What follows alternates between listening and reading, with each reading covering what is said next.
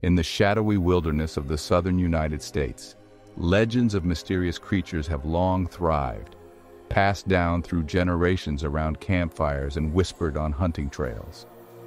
Deep within the vast, sprawling bottomlands along the Mississippi River and its tributaries, tales of elusive giants have emerged, hidden in the dense underbrush and secluded wetlands.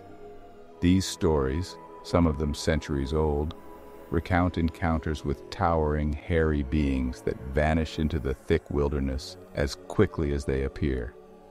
In places where the ground is soft and spongy and the air is thick with the scent of ancient trees, only the most daring venture into the remote areas where, according to legend, Bigfoot still roams unseen but ever present.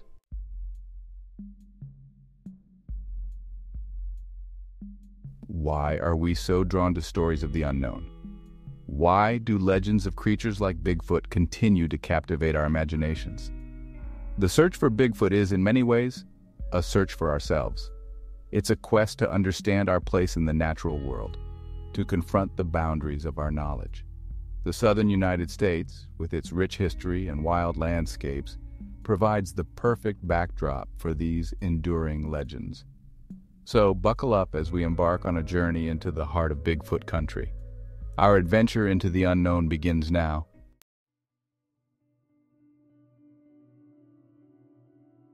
Deep in the heart of Missouri, where the Mississippi River carves its way through the land, lies a region steeped in folklore. It's here in the small town of Louisiana, Missouri, that the legend of Momo, the Missouri Monster, was born. It was a sweltering summer day in July 1972. The Harrison family, like most folks in these parts, went about their daily chores, oblivious to the strange events about to unfold. Young Terry Harrison, just 8 years old, was playing near the edge of the woods when he saw it. A massive, hairy creature, easily 7 feet tall, lumbering through the underbrush. It had a strange, almost pumpkin-shaped head, and its eyes seemed to burn with an eerie intensity. Terrified, Terry raced back to the house, calling for his older sister, Doris. Doris, skeptical at first, couldn't believe her eyes when she saw the creature standing near the ditch.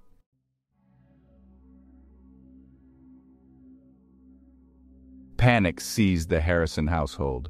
Edgar Harrison, the family patriarch, grabbed his rifle and charged into the woods, determined to confront the beast that had terrified his children. He could hear the creature crashing through the undergrowth but couldn't catch sight of it in the dense vegetation. What he did find, however, sent chills down his spine. There, imprinted in the soft earth, were enormous footprints, unlike anything he had ever seen before. They were 3-toed and measured a staggering 10 inches long and 5 inches wide. Word of the Harrison family's encounter spread through the small community like wildfire. Suddenly, it seemed everyone had a story to tell.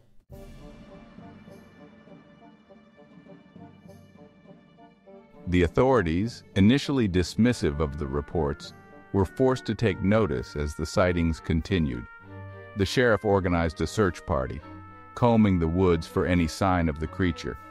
While they found no trace of Momo itself, they couldn't ignore the overwhelming stench that permeated the air, a foul odor unlike anything they had encountered before. Some residents, convinced that Momo was not of this world, linked the creature's arrival to strange lights seen in the sky a few nights prior. Newspapers from across the country picked up the story, eager to capitalize on the growing hysteria. Reporters and curiosity seekers descended upon the town, eager to catch a glimpse of the creature or interview those who claimed to have encountered it.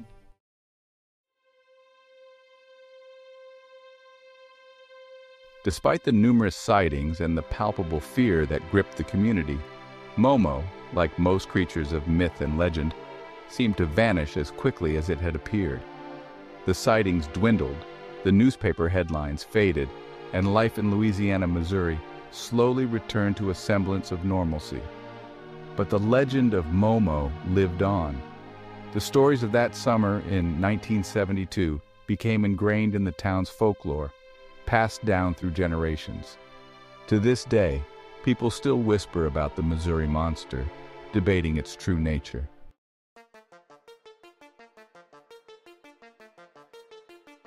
Deep in the heart of the Arkansas backwoods, where the cypress trees rise from the murky waters of the Sulphur River, lies Fook. Fook harbors a dark and mysterious legend, the Boggy Creek Monster. Stories tell of a large, hairy creature lurking in the shadows, 7 or 8 feet tall with glowing red eyes and a stench that could knock a man off his feet. They call it the Fook Monster, the Boggy Creek Monster, or simply, the Monster.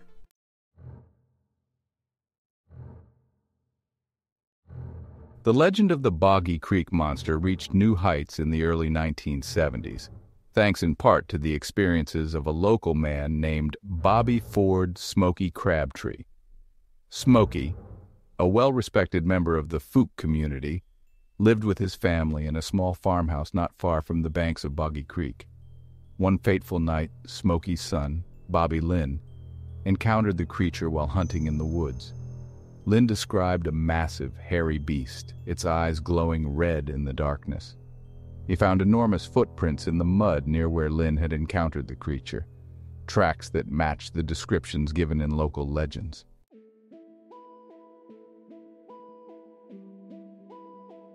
Word of the Boggy Creek Monster spread beyond the borders of Fouke, attracting the attention of curious outsiders and, eventually, Hollywood.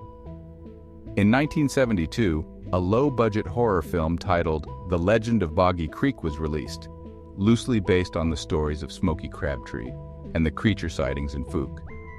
The film, shot in a documentary-style format, captured the imaginations of audiences across the country.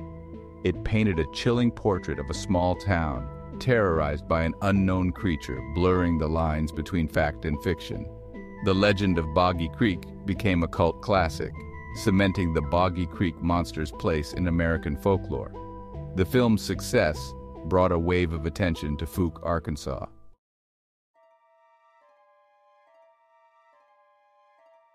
The arrival of Hollywood and the ensuing media frenzy had a profound impact on Fouke.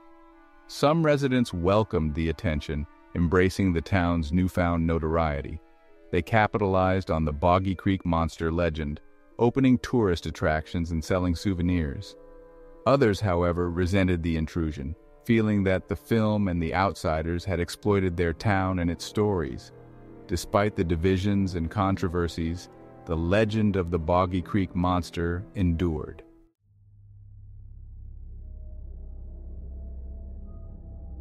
The whispers of Bigfoot sightings didn't stop at the Arkansas border. They drifted across state lines, carried on the wind to the Sooner State of Oklahoma. Here, in the foothills of the Ozark Mountains, where forests stretched towards the horizon and rivers flowed through rugged terrain, people began to report their own encounters with the unknown. One of the earliest documented sightings came from a woman living near Oak Grove, Oklahoma, just a stone's throw from the Arkansas border.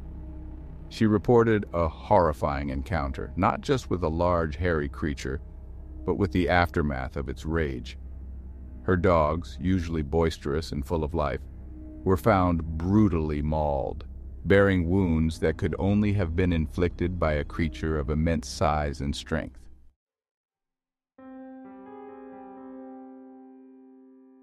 As fear and speculation gripped the region, the focus shifted to the town of Muskogee, Oklahoma. Here, a chilling encounter unfolded, one that would etch itself into Bigfoot lore and spark a wave of investigations and media frenzy. It began with a 15-year-old boy named Brian Jones. Brian, like many teenagers in rural Oklahoma, was used to the solitude of the outdoors, comfortable exploring the woods and creeks that surrounded his Stillwell home. But what he encountered one summer evening was beyond anything he could have imagined. Standing in his kitchen, Brian noticed a pair of glowing red eyes peering through the window.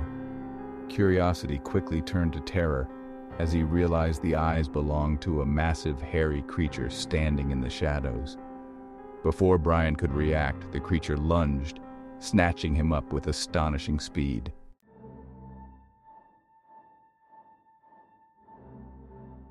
The authorities, while initially skeptical, couldn't ignore the physical evidence. Brian bore long scratches on his back, his shirt ripped to shreds. Clinging to the fabric, they found a strand of coarse, dark hair. unlike anything they had encountered before. The incident sent shockwaves through the community and beyond. Newspapers across the country picked up the story, dubbing the creature the Muskogee Monster. Theories abounded, ranging from escaped circus animals to misidentified bears, but none could fully explain the events that had transpired. Among those who took a keen interest in the case was Bob Stamps, director of the Sasquatch Investigators of Mid-America Group.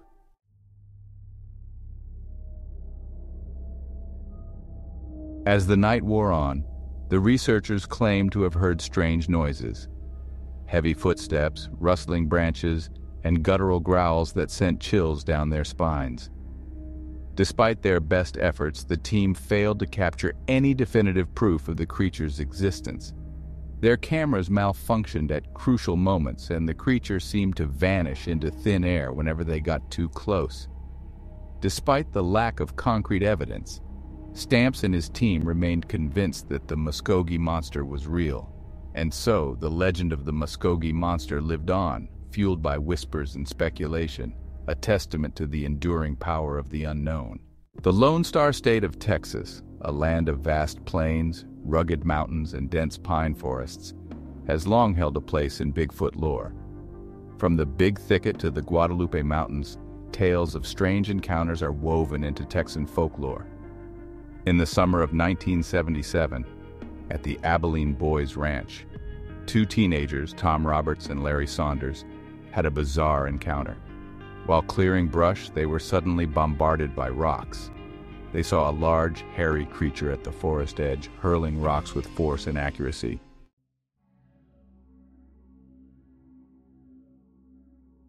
Fear took hold as the boys realized they were facing something far from human.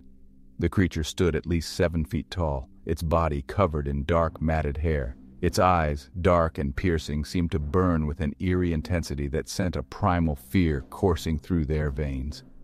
Tom, struck on the leg by a well-aimed projectile, cried out in pain. Larry, narrowly avoiding a rock that whizzed past his head, knew they had to get out of there.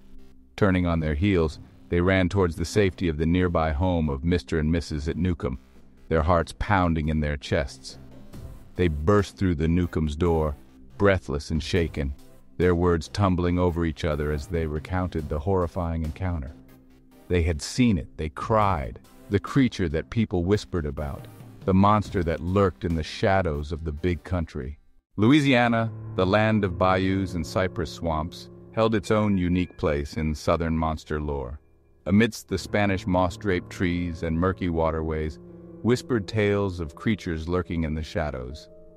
One such creature, the rougarou, was said to inhabit the swamps and bayous of Cajun country. Described as a beast with the body of a man and the head of a wolf, the rougarou was linked to werewolf legends.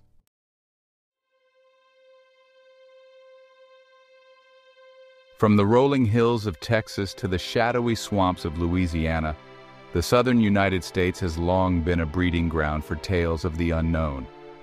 The stories of Bigfoot and other mysterious creatures are deeply woven into the cultural fabric of the region, passed down through generations, often around campfires, their flickering flames casting dancing shadows that mirrored the mysteries they illuminated.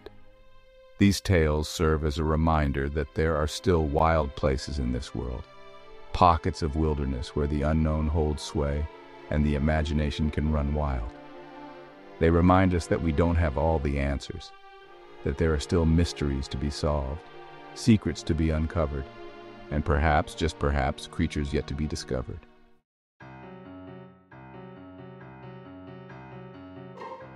As we've journeyed through the heart of the southern United States, we've encountered captivating stories. From the dense forests of Missouri to the murky swamps of Arkansas, from the rugged hills of Oklahoma to the piney woods of Texas and the haunting bayous of Louisiana, the legend of Bigfoot has left its mark. We've heard first-hand accounts from those who claim to have come face-to-face with these elusive creatures, their voices trembling with fear and awe. We've seen the grainy photographs and shaky video footage, analyzed footprints, and examined mysterious hair samples. But the question remains, what is the truth? Is Bigfoot real, a flesh and blood inhabitant, or a figment of our imagination? The evidence is inconclusive. Skeptics point to hoaxes and misidentifications, yet the volume of sightings gives one pause.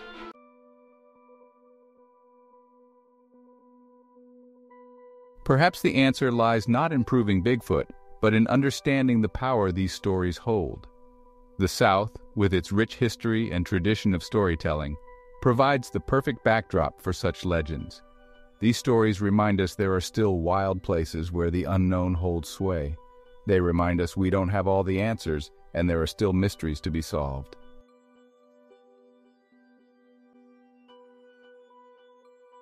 Thanks for diving into the mysteries of Bigfoot with me. If you enjoyed uncovering the legends of the southern swamps, don't forget to like this video and subscribe to the channel. It really helps support what I do and brings more legendary stories your way. Until next time, stay curious and keep exploring the unknown.